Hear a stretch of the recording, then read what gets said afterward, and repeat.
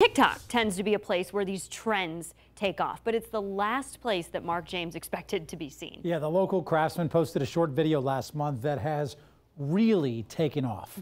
10 reporter Bobby Lewis is back out on the road in St. Pete, where two guitar builders are stunned that their short video has become pretty popular.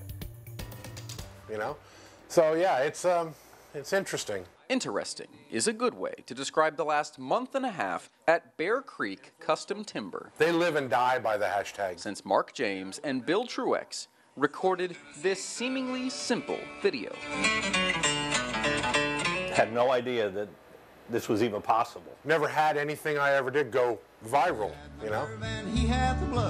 Those are Bill's hands, sanding a guitar, something he's done a million times, never expecting this time would be seen by millions. Hard to believe.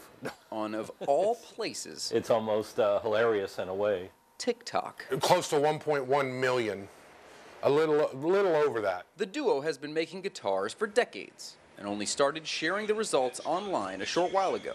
In just over 40 days, their most popular post has been viewed around the world. You know, the more people that see it, the better. Not bad for two guys who barely know what TikTok is. So you wouldn't call yourself a TikTok guy? No, I'm not the do the dance and play the music, and that's not it. In the beginning, I couldn't see any socially redeeming value in it, to be completely honest with you. I don't think a million people have ever seen me, no, period, in my life. But now they've seen my hands. Their newfound online presence is a nice reward after decades of crafting world-class instruments. There's something to be said when you can take something that Mother Nature created and turn it into a slab of wood, and take that slab of wood and create basically something that can make music. Really good music if we do it right. Music to their ears, thanks to social media. To be honest with you, we don't really completely understand TikTok. Although I just signed up because of that video.